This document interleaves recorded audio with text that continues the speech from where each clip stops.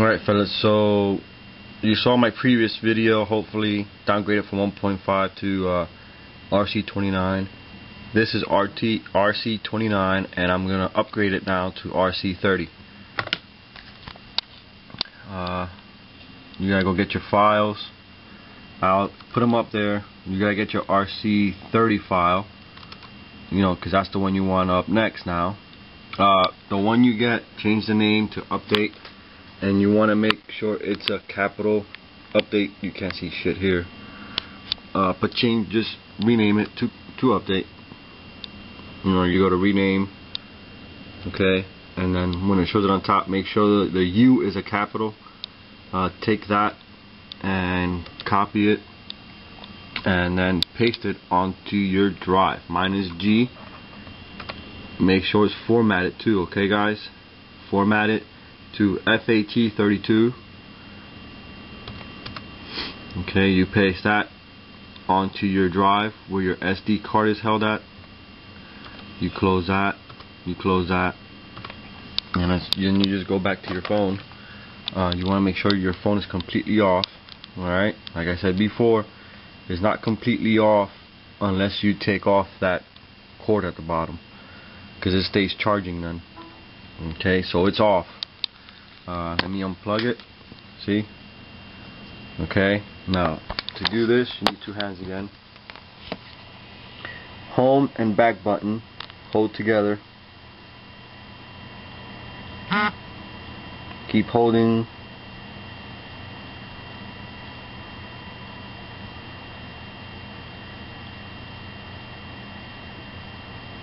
There it is.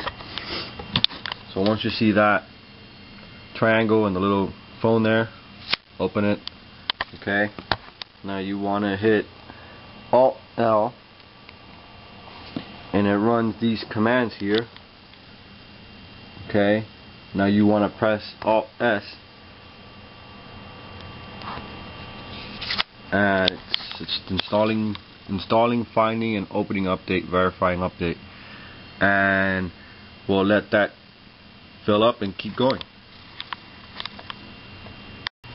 And as you can see here, it's all done. I had to cut it because this process is more than 10 minutes. So if you follow my steps, just let it go, let it run, and of course at the bottom it'll say press home plus back to reboot. Okay. And by the way, on top, some of you guys say you're getting that E semicolon, cannot find whatever. That's normal. I get it too. It's all the way on top. You can't see it though. Just let it run, and now it says press home and back to reboot. Let's do that. So you press home and back.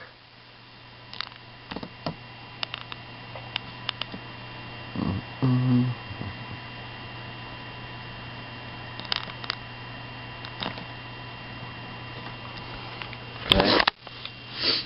Let it reboot. There it goes.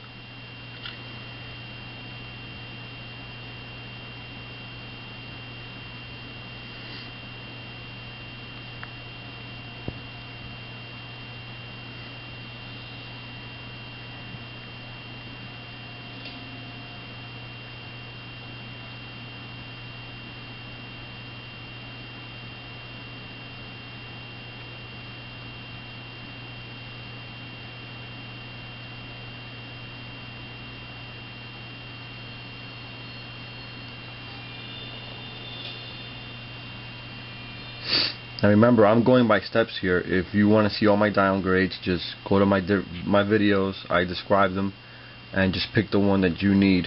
You have to go in order from RC29 and upgrade one by one back to RC33, and then if you want to upgrade it to 1.5, then you do that manually, or else just stay on R33 and wait for the OTA. We'll go here, settings, we'll go to about, and here it says firmware version 1.0, build number, killer user 1.0, TC4 RC30 116143. There it is. So now I have to upgrade to RC33. Check out my next video, find out how to do that. Alright guys, have a good one.